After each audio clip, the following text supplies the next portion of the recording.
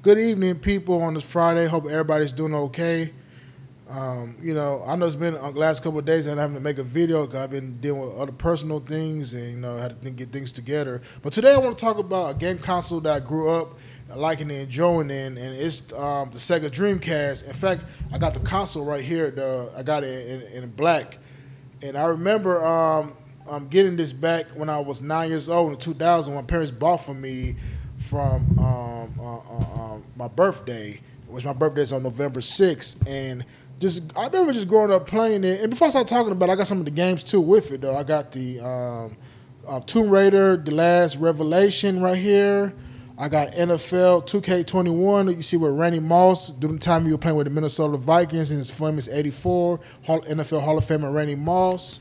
I got Soul Calibur game right here, as you can see, which is a great fighting game too, sword fighting game.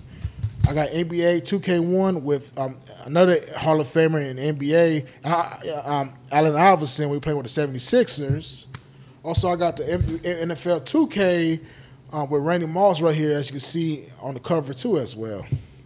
And also too, I have the controller right here too as well, the video game controller right here, as you can see with the memory card inside of it right here, which don't carry a lot of memory, but carry some games too. I got it for cheap from Game Trader for $9.98. So I got the game controller too as well. But yeah, get this game console just bring a lot of memories. And Sega Dreamcast was a game system that was really ahead of its time, especially with the titles they had like Crazy Taxi, which had the opportunity to play and own. Shenmue, which was a game that really was revolutionized open world games. As we talk about open world games, we talk about Grand Theft Auto, Fallout, and other games. Though really, Shenmue was the game that really kind of like was the first to do that. Another thing that was special about the Sega Dreamcast was it's the first game system to have a online gaming gaming for gamers to play in certain games. I remember some games like I think NFL 2K, NBA, Fantasy Star Online. You was able to play online on those game consoles. On the game console. Then later on, you'll see that be popularized with Xbox Live, with Xbox. You'll see that with PlayStation 2 as well, the PlayStation Network that's still going on today, along with Nintendo. So really, Sega Dreamcast pioneer online gaming too as well. It's just the unfortunate thing about the Sega Dreamcast, we know it had a short lifespan right there. I think it was around for about 3 years. They released their game console in Japan in 1998, and then they released their game console in the United States in 1999. But they discontinued making video games by early 2021, and part of that was because of the tough competition that the PlayStation 2 came along with DVD. That really killed the Dreamcast, along with a lot of financial issues with this Sega too as well. And also too, tragically, this was the last game console that Sega will release though, and it would become a third-party video game company making video games for PlayStation, for Xbox, and Nintendo for the competitors, including Sonic and Like a Dragon or Yakuza too as well, which are all great titles. Also, too, I forgot to mention, though, another great game for the Sega Dreamcast was the Sonic Adventure, the first one and the second one, too, which great games, too, as well, great titles. But, yeah, just growing up with the Sega Dreamcast, I really enjoyed playing that for the short lifespan, just the games and just being ahead of its time, and it was just a fun-ass system. And just looking at it right now, it still works. I can still play right here. You got the game consoles with the 4 ports right here, controller ports you can see. In the back, back then though you had dial-up internet. You don't have the internet you have today as well, wireless. So you had to put the dial-up wire right here to play the game, the power wire, and also you can open it up like this, and you put the video game inside. You close it, and you click onto it, and it plays. And It just was a fun ass system though. I just really enjoyed playing that game console as well, and I can play it right now if I wanted to. But right now I'm on the PS5 though and watching WWE SmackDown. But I really hate though what happened with Sega and stop making consoles because of the failure of the Dreamcast. Like I said, it's just something just ahead of its time though, and unfortunately you have that short lifespan. And I personally always hope that Sega would make another console, but unfortunately, I don't think it's going to happen though, just with the situation right now and stuff. I'm not saying it's not possible, but I just think Sega is not interested though, just because of PlayStation, Xbox, Nintendo, they're just ruling the console market, especially with PlayStation as well. But it's just been great memories though. Despite the short lifespan, the Sega stopped making consoles. It left a long lasting legacy in video games too as well. And just some of the games was just like I say, ahead of its time. Enjoy it, and I enjoy it right there, especially that Shenmue game right there. And was fun. And I would make another separate video talking about that at Shenmue as well. But yeah, just Sega, man. Just the whole history made a lot of great consoles. Sega Genesis, you had the Sega Saturn first. In fact, the Sega Saturn was the first console that got me hooked playing video games. Cause I did own a Sega Saturn too. Actually, that was my brother's right there.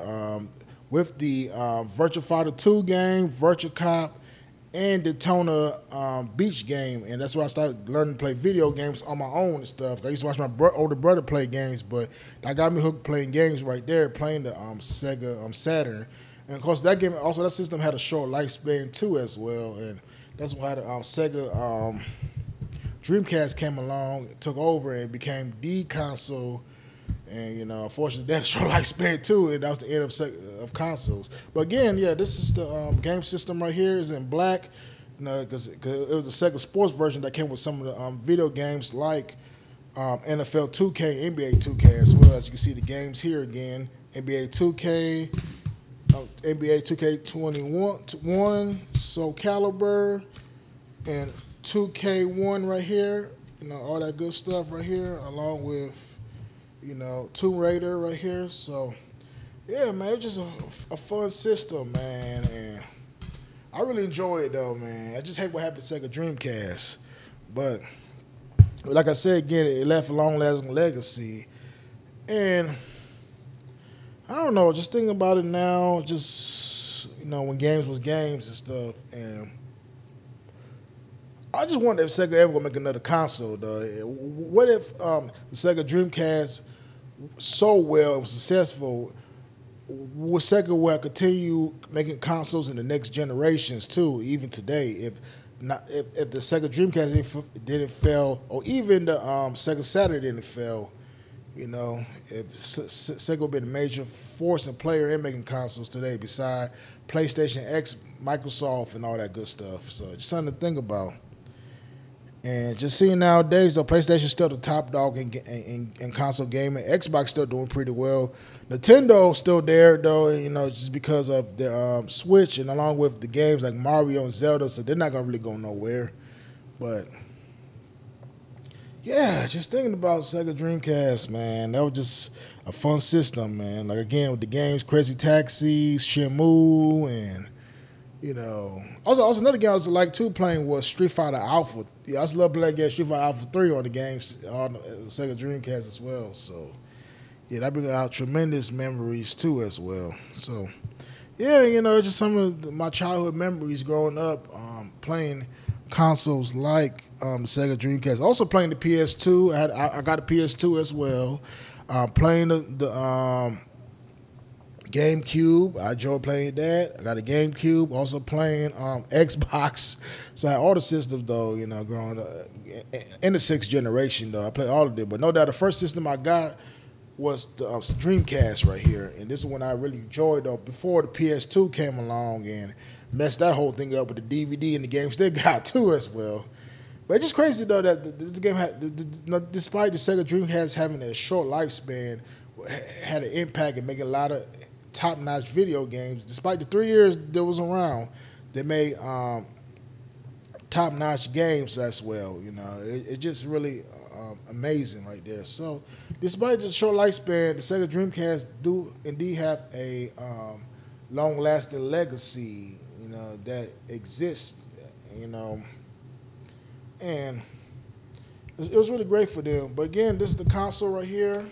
Sega Dreamcast. This is how it looks. Just in case some of y'all youngsters don't know how Sega Dreamcast looks, this is how it looks. And And here's the controller right here. It's a really big controller. But it's really fun though to play as well. But yeah, I had to make this video talking about the Sega Dreamcast as well.